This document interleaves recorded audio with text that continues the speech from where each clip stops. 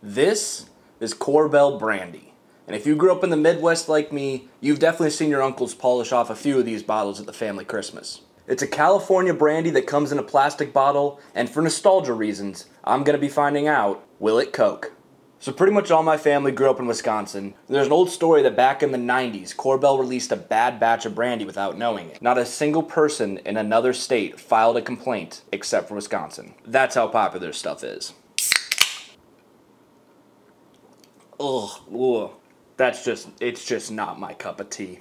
Because brandy's just the byproduct of wine, and then they age it in a barrel for a couple of months. If anyone makes fun of you for ordering a girly drink at the bar and then turns around and gets this is ridiculously sweet, and not enjoyably so.